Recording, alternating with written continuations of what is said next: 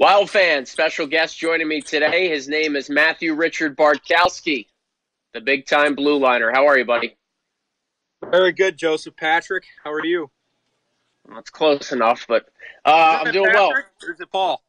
It's Paul, but, Kyle Rao would always call me Joseph Peter.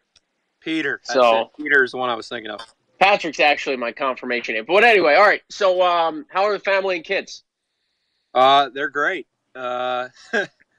As good as they can be with being cooped up in the house every day, I guess. But try and find different stuff to do. But it's getting tough. Yeah. You know how it is. Outdoor-wise, what have you guys been up to? I know you like to be outside when you can, in the yard, doing those sorts of things. Not a whole lot. I mean, there's a little playground across the street from us, so when nobody's there, we go over and let them play. Yard, nothing. Getting a patio put in, but I'm not doing it. So that's about it. How have you been staying busy? I've been just building furniture, really. Finished the mudroom for my wife, and right now, I'm actually doing it right now. I'm building a console table for behind the sofa. Cool.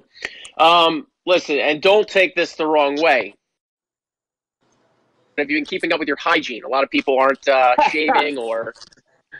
Clearly, I haven't been shaving, and I haven't. I wanted to get a haircut, and I missed my window on that one. But yeah, I've been showering at least once a day. Do you trust your wife? Do you trust your wife, Jessie, to cut your hair? No, not at all. I'd shave it myself before I'd have her do it. There's no chance. You've never been a guy that's big on waiting around. You're not a very patient person. Where does that come from?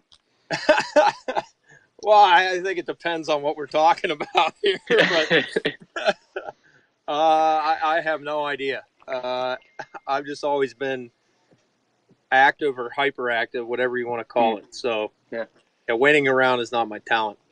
Enlighten our fans on the staff member you enjoy chirping the most other than me. Oh, other than you? Jeez. Either Massa or Brett.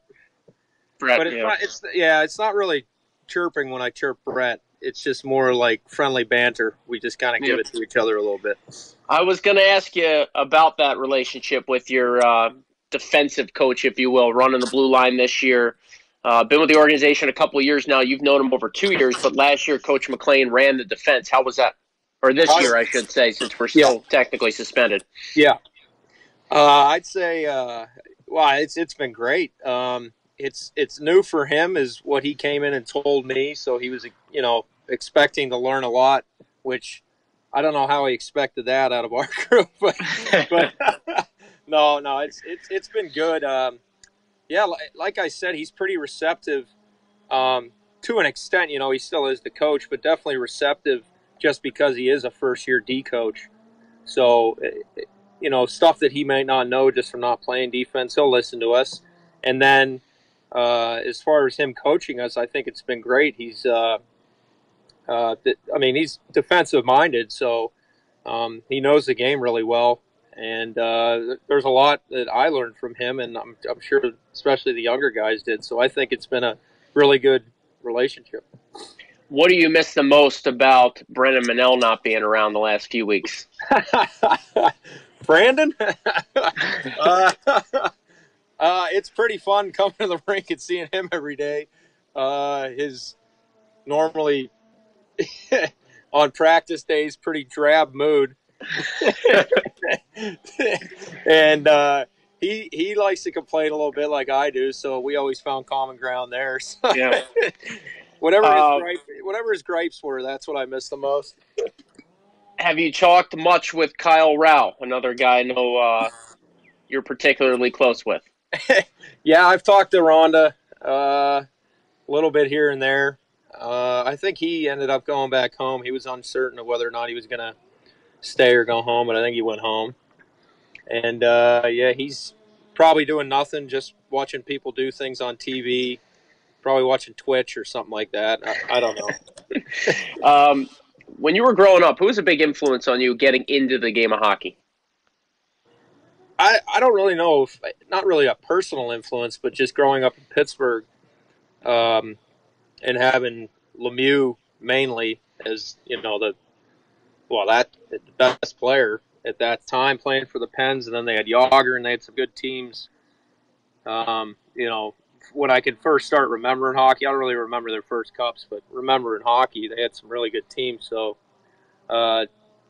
just watching that, and then my parents were always supportive of taking me to hockey or whatever I wanted to do. So that's kind of just how it started.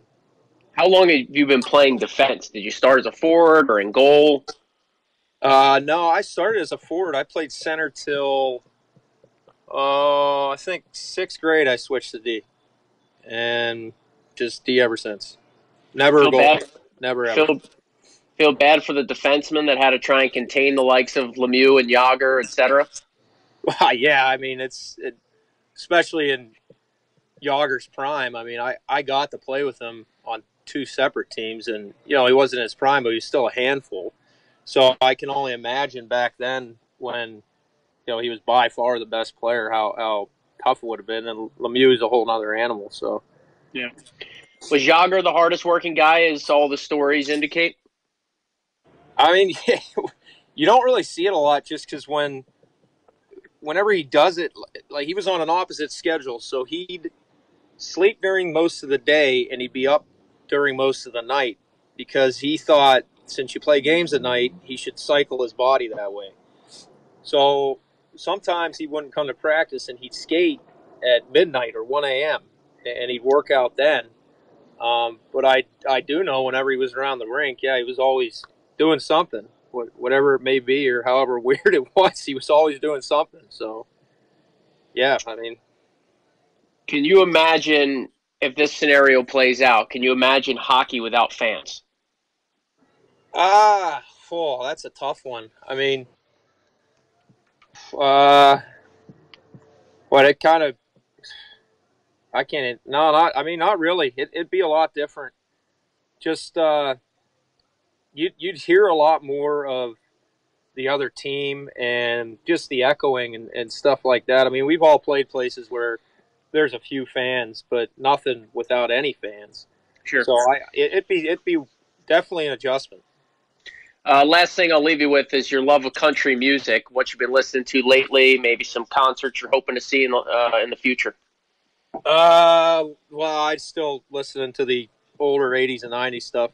There's a good station in Pittsburgh that has all older '80s and '90s. So that I don't get a lot of the new stuff during the summer because I'm not around the locker room, and the younger guys normally play that. So I have no idea what's come out in the last month and a half. Concerts. I didn't really have any planned, but I always try and go to Zach Brown if he comes to Pittsburgh. He puts on a good show. Kenny Chesney's always a big one. And I like Toby Keith, but he hasn't been around for a few years. So I'm very, I should say, I guess, pleasantly surprised at how well you received this opportunity. The fact you're willing to be on social media is also noteworthy. So from the bottom of my heart, thank you. It's only because it's you, Joe. Anybody else I would have turned down. I appreciate that. Bart, take care of yourself. Tell the family we said hey. I never got to ask you how you're doing. I'm great. Thanks for asking. I know you don't care.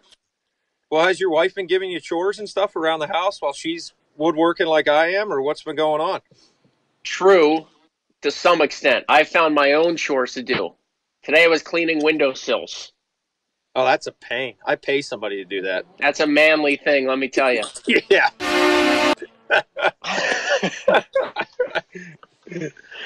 Oh, thanks for doing this, buddy. Take care of yourself.